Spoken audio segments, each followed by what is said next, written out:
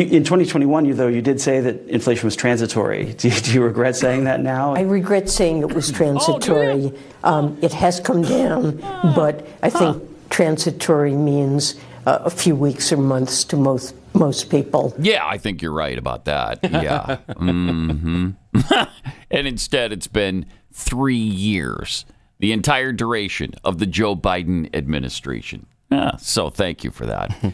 She also discussed the purchasing power of Americans under Joe Biden. Prices are higher than when President Biden came into office. What do you say to the family that's having to use their credit card to pay for food or possibly could lose their home because of debt that they've accumulated with the higher prices? Well, I think the single most important metric to judge how households are doing is their spending power, their real wages or real earnings, namely their earnings adjusted for inflation.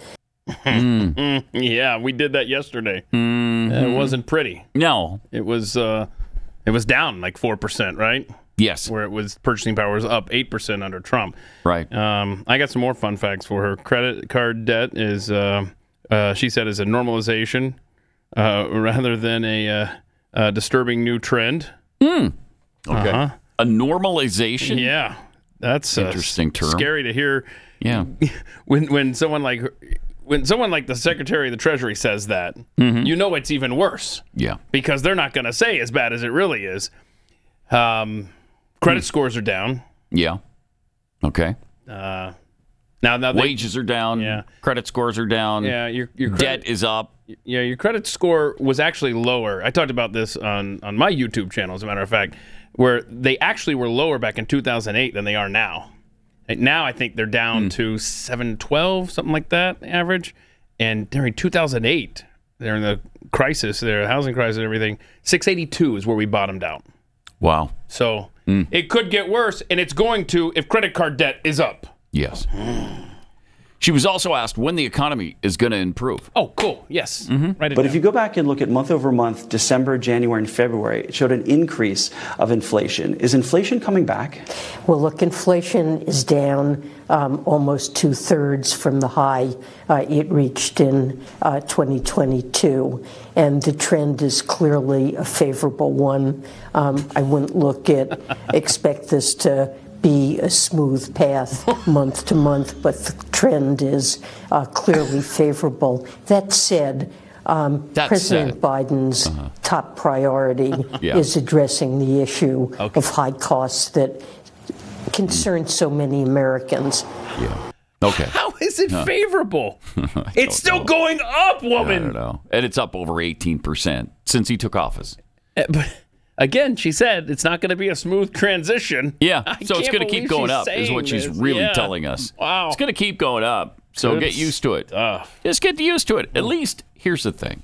It's not 40%. Thank you. We're not experiencing, like hyperinflation of 40 or 50%. So just consider yourself lucky and shut up. Vice President Kamala Harris was asked about the high cost of rent across the nation, and here's what she said. Rent is up in like 47 of the 50 biggest cities in the country. Like, how do you fight the bad vibes? And then how do you beat Donald Trump with such economic headwinds? No one wants to hear an econ lecture, and I appreciate that. Oh, you could do that. We have actually corrected a lot of what was heading in a really bad direction during COVID. No, that's in terms just of not unemployment, true, for example. but- Over 10 million people were unemployed. We've created over 14 million new unreal. jobs. No, you Unemployment didn't. is at historic record lows, somewhere around less than 4% unemployment. Wages have now outpaced inflation. Those are the facts. No, okay? Those are not facts. Those are lies that they keep telling. They keep claiming the 14 or 15 million new jobs created. That is untrue. It's a lie. And the Washington Post, the New York Times, everybody, even on their side, has admitted it. Yeah. It's a lie. Stop saying it. And speaking of 2008, did you see how she kind of mixed in that, look, it could have been so much worse if we didn't get in there and do what we did. Yes.